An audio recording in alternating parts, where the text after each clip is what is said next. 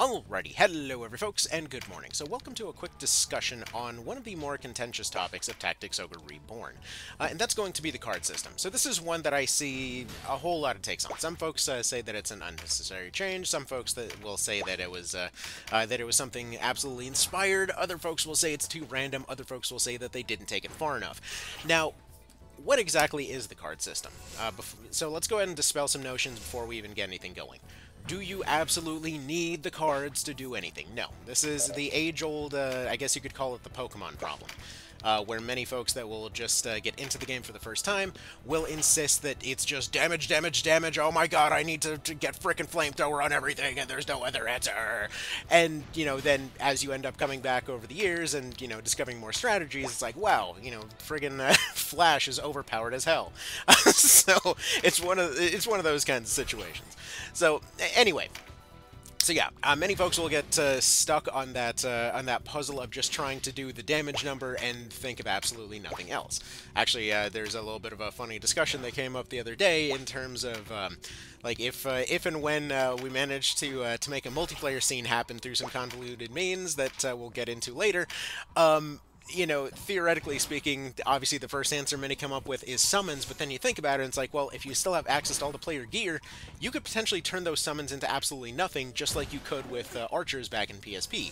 That effectively, the main reason that they're so dang good against the AI is, simply put, because they don't get the best gear and they don't get a lot of the defensive options that you do. So there's potentially a really interesting bit of a kind of a play between those of, like, technically speaking, you know, you've got the range over here from the casters, but at the same time you've got like 7 movement on ninjas, potentially shutting them down first. But then what about the hyper armor people? What about the birds potentially going and just evading all that stuff? You know, how many stats are allowed? All that kind of stuff. So there was a lot of things to potentially iron out. But let's get back to the cards. Okay, so as far as the cards go, personally, I think that they're an absolutely amazing change. Now, the reason why, for a good example, I think we should take a look at something like Age of Empires 2. Now, take something like Age of Empires and then go ahead and compare it with something like, say, let's say something like Civilization, right? So I would say the standard RPG approach would be something closer to Civilization, where you essentially have your long-term growth that you're going and you're setting up, and it feels good. You know, you're setting up your infrastructure ahead of time. You know what you're building towards. You know, dozens of hours in advance, and you're going and you're slowly working your way towards that end goal. But then what happens when you achieve that end goal? You're basically just done, right? So, essentially, then let's go ahead and take a quick peek at what makes something like Age of Empires so damn addictive. Where from the very start, it's essentially been about taking that same feeling of growth, but then taking it and kind of piecemealing it out between those different games. You still have that feeling of growing, of expanding, of everything else, but then at the same time, you have the sort of map randomization aspect. This would sort of be the cards here, where there are certain resources that people want to have to expand their builds, but their builds are not entirely dependent on those cards. They can make other things work. Like, for example, say you've got somebody like I believe it was the Vietnamese that had the trash bows, right? So, in their particular case, like, let's say in one particular type of economy there, they might just focus on a standard, you know, knight build, whatever else. You know, potentially maybe their opponent isn't too creative, and so they might just be able to stick with that. In other cases, they might potentially have to suddenly adapt, going for a bunch of trash units like why am I saying spikes? Like halberds and pikes and stuff, as opposed to what they were going with knights, to suddenly counter what was there on the field. In other situations, they might find themselves at a massive gold deficit because they ended up losing some stuff early on, but they had just enough to use their market to go and transition into trash bows. So now suddenly they, you know, potentially have a really good wood line that they can go and use safely while not having to use as much of their money. So they've gone and they've shifted into this new thing. And that's basically what the cards are doing here, that they're a resource that's available all over the map, that you have a lot of different builds that can kind of be seen like the civs in this situation, that can potentially utilize a lot of these different things, but they are not necessarily always dependent on them, and can essentially transform into something else depending on that situation. So this is why I love things like Valkyries and the Vartan in this version, where like in back in PSP, it was simply a matter of you stack for your one augment, you stack for your one thing that gets your damage through, and then you play around that. And it was always like you start with the damage and then you work your way around it. In this case, you start with everything else and the damage will come. So, like, let's say with the Valkyries there, like, what's their whole situation? Well, let's go take a quick little peek, if we don't mind. Let's go ahead and take an interrupt. Where am I? Have my Valkyrie here? I completely forgot to give her stuff. Anyway, that's a great start. It just goes to show when you've been going and trying to get this dang fight done so many times, you just completely forget to give people their stuff back anymore. Anyway, so like in her particular case, like let's say she runs into skill cards along the way, then she might be a really solid support, or she might just go for just summon spam. If she finds a bunch of physical cards, she might transition over to her finishers. If she finds, let's say, a bunch of MP cards, she might not need to use conserve as much, but again, kind of transitions into finisher spam in that particular case. But the idea is that they end up shifting between these different things, or something like the crossbow Terenius. Back in PSP, the way that this would work is that you would go for your Og Dark, you would go for your crossbow, and then once those were maxed out, you were basically done. Like, that was it. They just have their set function that they do at that time. But now in this case, where we have, again, this kind of flowing, adaptable scenario, we now have a case where, okay, if she ends up picking up some physicals, that combination of her fear debuff as well as this crossbow is absolutely going to kick ass. Well, combined with the Ogre set. If you've never tried Ogre set plus crossbow, it's wonderful. Honestly, far better than Jiggler set. Anyway, anyways, let's say she's still got concentration on here to make use of a lot of the debuffs on this Ogre armor. So you've got the Paralytic, you've got the Turper. So you're going to be just going and getting those for free. I apologize for the random like sniffles and pauses. Again, winter's going to winter.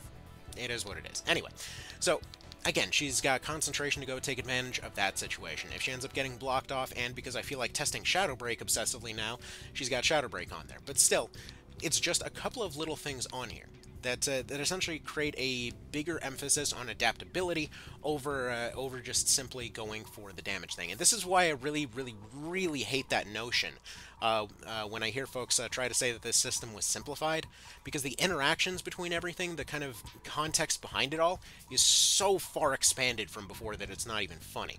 And essentially, all of this can mean different stuff depending on your situation. Simply having more stuff on the list doesn't necessarily always translate to having more depth. It just adds more complexity.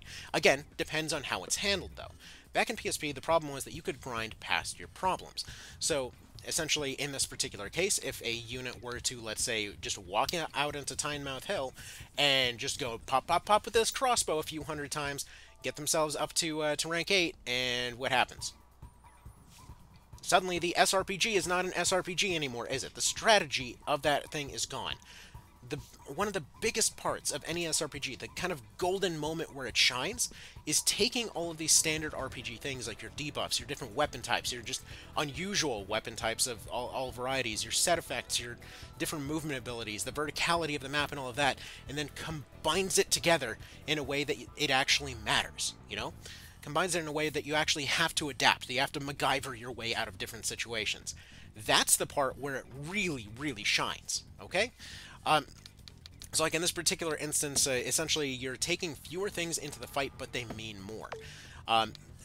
Again, it's kind of, I kind of just call it MacGyvering the problem. You can call it whatever you will, but still the general idea is that you have a set amount of things that you're bringing in with you, and they can do more stuff along the way. You don't need as many things to do as many things, because they have different context associated with them. Like the summons back in PSP, why did nobody use these in the last version? Because of the armor system. They had no way to penetrate. So how did they change the armor this time around so that the spells matter more? They changed it so that each of the different damage types essentially functions completely different. Again, something that RuneScape did a long time ago. Wherein you have your physical stuff that's really consistent and can scale really well with damage, but they gotta get close. You got your range damage that will vary wildly in terms of how much damage they can do. Potentially the highest DPS in the game, but they're highly subject to the kind of... Well, I always call it the armor system, but like, I guess implied armor system might be a better way to put it. Where technically speaking, it's not like officially an armor system, but also it kind of is. Anyways, point being, with all the different numbers flying around, there is kind of an armor system that sort of exists. It's a little bit imaginary, but it also does its job. effectively, that's I feel like that explains a lot of stuff in this game. Like, technically, it's imaginary, but it is there. It's why, for example, again, back in PSP, the summons almost always did 1 damage until suddenly they just insta-killed stuff, whereas this time around they changed it to a more consistent thing where they are no longer resisted by vitality, and that was all the difference that they needed to suddenly start being really, really handy, right? So, anyways, so again, it's this card system combined with the level caps to keep everybody roughly even, on top of the element system, where with the element system, we now have a case where certain units inherently will just have an advantage over others. Again, see your skirmishers versus archers, archers versus knights, pikes versus all your cavalry and stuff like that. Again, this is kind of the AoE2 thing, where just certain units will inherently have an advantage over others, but instead of being a unit class, it is essentially just their element. And all of those elements are, once again, interacting in different ways. Like, right here, he's essentially using part of his air element to go and penetrate past this guy's defenses, allowing him to have a damage bonus in this situation. Whereas against versus many of these Knight Commanders, as of so far, they would need a debuff in order to go get that stuff through. So again, it's just increasing those different aspects so that you actually have to think about all this stuff. It's like, it feels really, really good once you get used to it. And this is why whenever I see, kind of newer folks going and insisting that there's some simplification or something, like, no, the adaptability at play here is far more open than it used to be before. Now, look. Granted, there's going to be other little details to this as well. So, for example, let's say, the way that One Vision handled it was, again, another aspect. They did manage to fix a lot of the balance issues that version had. That the PSP version had, I should say. Wherein, in that version, what had happened was that they changed it so that the game is constantly scaling with you, and that you constantly have to pay attention to your build directly. They changed it so that the bars can still rank up, but they changed it also to a way where essentially you don't have as many bars to rank. So, for example, you can't do the anatomy stack. As soon as somebody figured out the anatomy stack in PSP, like, all bets were off. There was no challenge left in the game whatsoever. There was no strategy left. It was just, let's just grind our way past our problems. It's why so many dumb challenge runs just worked so easily while we were doing those. It's like, oh, so what's the actual strategy here? Well, we're gonna put on anatomy, and then we're gonna win the game. Like, how do you do a throwing rock only run? Well, you cheese the leveling system to constantly give yourself a level advantage that's basically imaginary, and then you go and throw anatomy on there, and congratulations, nothing can touch you anymore. It's hilarious. So, essentially, this combination of the card system, the element system, the way that the debuffs were very effectively buffed, as well as just units having more tools in their belt from the get-go, led to this really fun scenario here where you're constantly switching up and adapting different things. Like, this whole Ogre set debuff build that I've got going on with Cashwa here. Technically speaking, this existed back in PSP, and technically speaking, it was something that could work, but realistically, for that amount of effort, you might as well just go for the damage. However, in this case, with Fear having such a massive effect, with the potentially the amount of scaling that the crossbow... Well, okay, scaling is a bit of a simplification. Just roll with it. Like, the amount of potential damage penetration you're getting with that crossbow off of that Fear. If you picked up a crit card, a physical card, potentially you're seeing like 1,000 plus off that basic crossbow all of a sudden. Whereas on the flip side, she's a pretty decent caster, and she gets okay damage out of her health steal, which is all well and good, but if you think about it, then if she ends up going and using that health steal in a bit of a different scenario, or like, let's say she goes and let's say, once again, picks up like a crit card or something like that, she potentially could steal her entire health bar back, So there's a lot of stuff like that. Or like right here, where this chicken's got a elemental advantage over Barbas, he's hit by Fear, so suddenly, 800 damage chicken. Like, this system is very dynamic, that's the thing. Say what you will about how satisfying a grind is, this is, again, taking that the kind of Civ versus AoE argument. Of just like, well, instead of that whole feeling being throughout, one really long journey, and then just kind of being done once you get to the end of it, now it's just fight by fight by fight. This is why I'll often tell folks to not focus on going and grinding up the stats, because it's essentially robbing you of that same experience. Personally, I feel like the charms shouldn't have just been in this game whatsoever, but they're basically cheats. Like, they're basically the candies from Let's Go Pikachu. That's all they are. That they're there for when you go and you hand it over to your kid or something. It's like, here you go, here you go, kiddo. Like, I know you're struggling. Let's go ahead and turn that Onyx into a god. Why don't we? So it's okay. I know, cool Rock Snake is so cool. We'll just go ahead and fix that little problem for you, yeah.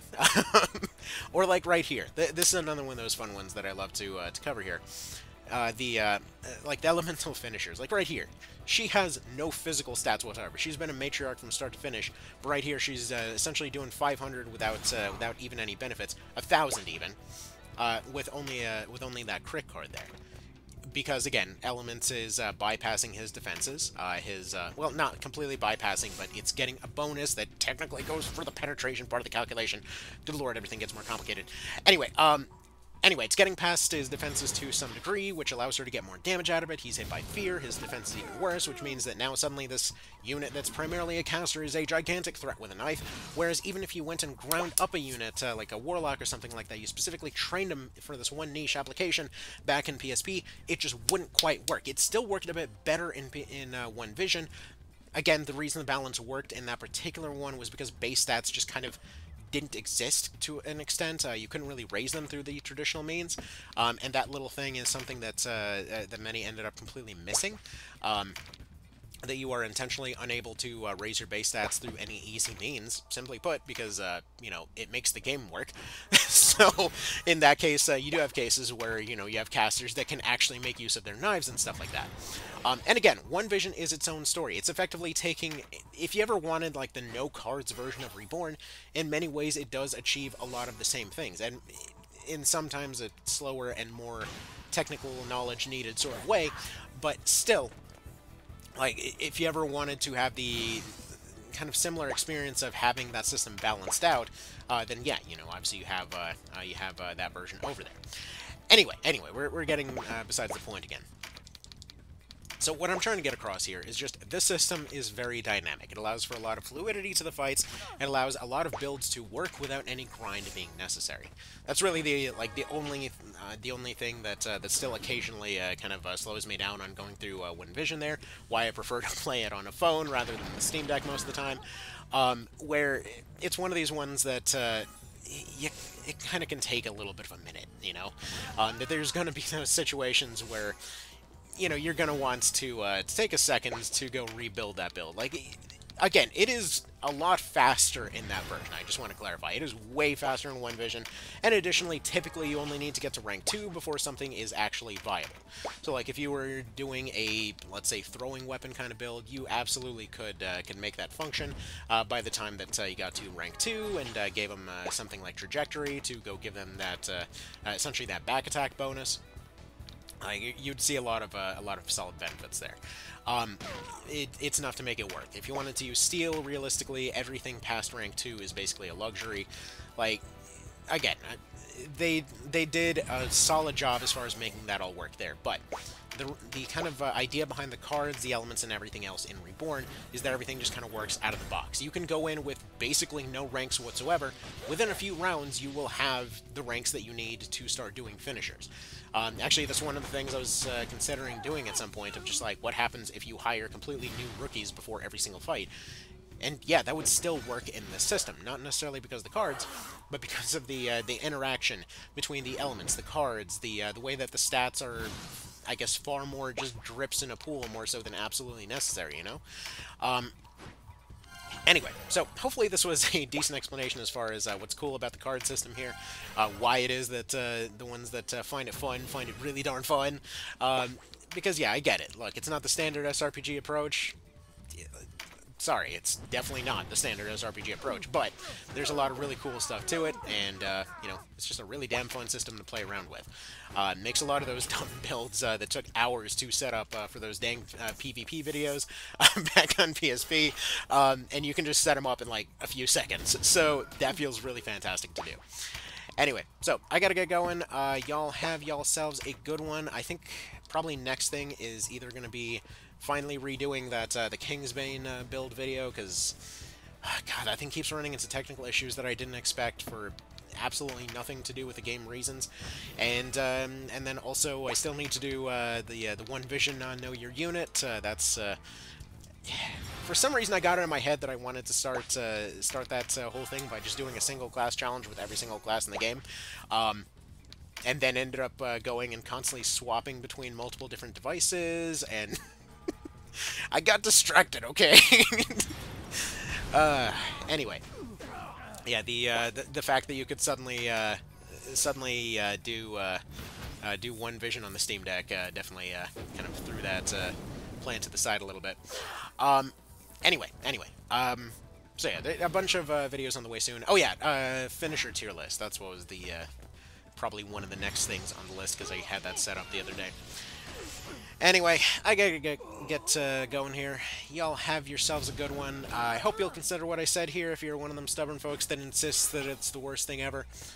Again, AoE 2 versus Civ. Like, they're both good. They're just good in different ways. And I guess in this particular context, again, one vision would still be XCOM Long War. It's like you're getting the sort of Civ feeling, but you're also still making decisions in the field, so to speak. Anyway, I gotta get going. I got stuff to do. So, thank you for stopping by. Later.